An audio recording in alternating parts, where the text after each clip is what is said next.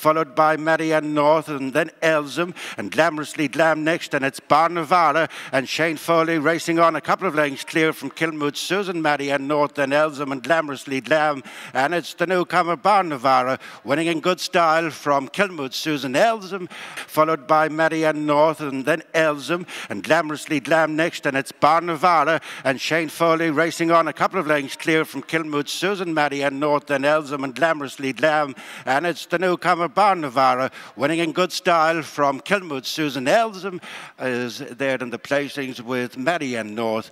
The placings go to the judge behind a good winner on debut, Barnavara.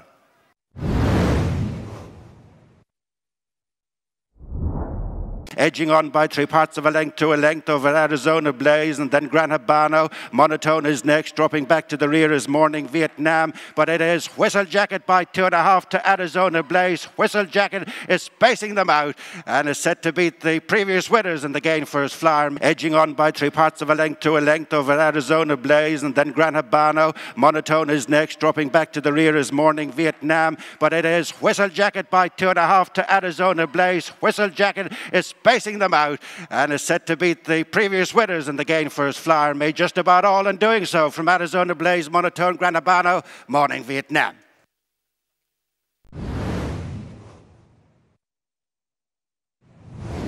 Racing to the final furlong, Norwalk Havoc, fractional leader from Samuel Cole. These two are locked together. Then Echo Secret, who falls away. Bright Stripes is quickening up over on the far side. It's 3 in a line with less than 100 yards to go. And from last to first, it's Bright Stripes is going on to win the Tetrarch from Norwalk Havoc. Samuel, the final furlong, Norwalk Havoc, fractional leader from Samuel Cole. These two are locked together. Then Echo Secret, who falls away. Bright Stripes is quickening up over on the far side. It's 3 in a line with less than 100 yards to go, and from last to first, it's Bright Stripes is going on to win the Tetrarch from Norwalk Havoc. Samuel Cote and Echo Secret next.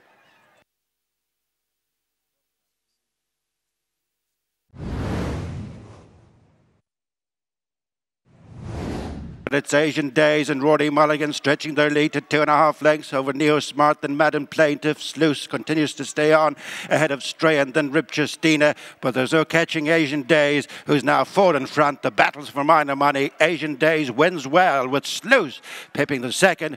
Asian Days and Rory Mulligan stretching their lead to 2.5 lengths over Neo Smart. Then Madam Plaintiff. Sluice continues to stay on ahead of Stray, and then Rip Justina. But there's no catching Asian Days, who's now 4 in front. The battles for minor money. Asian Days wins well with Sluice pipping the second from Madam Plaintiff, Neo Smart, and then Stray in a gap to Rip Justina.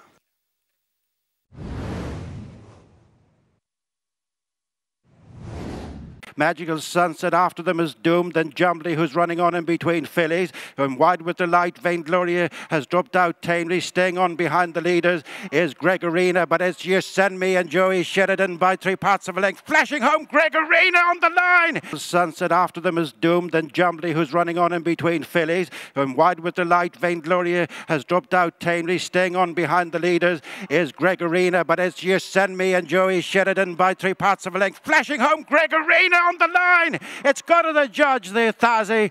In third place is Doom, followed in then by Magical Sunset. Wait for the judge. It got tight. Lead extends the advantage to 2 lengths over Greenland, then Village Voice, followed then by Lord Masseuse. Is a gap to the trailing Maxis, but it's White Birch extending the advantage to over 3 lengths from Greenland. Lord Masseuse is next, and deep in the closing stages, White Birch follows up the alleged on reappearance with a win in the Moorsbridge. Boat Coming Here extends the advantage to 2 lengths over Greenland, then Village Voice, followed then by Lord Masseuse. Is a gap to the trailing Maxis, but it's White Birch extending the advantage to over 3 lengths from Greenland. Lord Masseuse is next, and deep in the closing stages, White Birch follows up the alleged on reappearance with a win in the Moorsbridge. Boat Coming Here, Lord Masseuse's Greenland second and third.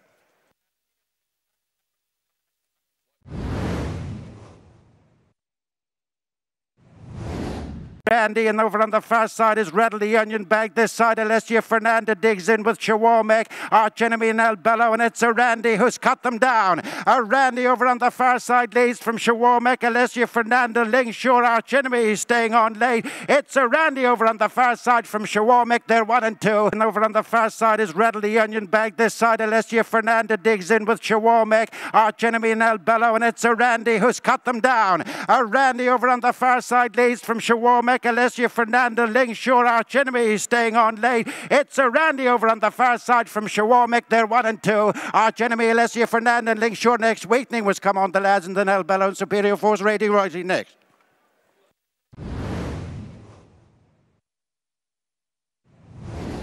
Followed then by Universally, it is Mount Rupejo laying it down to Pinar del Rio on opposite sides of the track. Followed then by Tyson Ye, and it's Pinar del Rio getting on top, running up to the last 50 yards. It is Pinar del Rio. Pinar del Rio, 2 lengths too good for by Universally. It is Mount Rupejo laying it down to Pinar del Rio on opposite sides of the track. Followed then by Tyson Ye, and it's Pinar del Rio getting on top, running up to the last 50 yards. It is Pinar del Rio. Pinar del Rio, 2 lengths too good for the running on 17, the Bear Trap, involved for the placings with Tyson Ye and Mount Rupejo.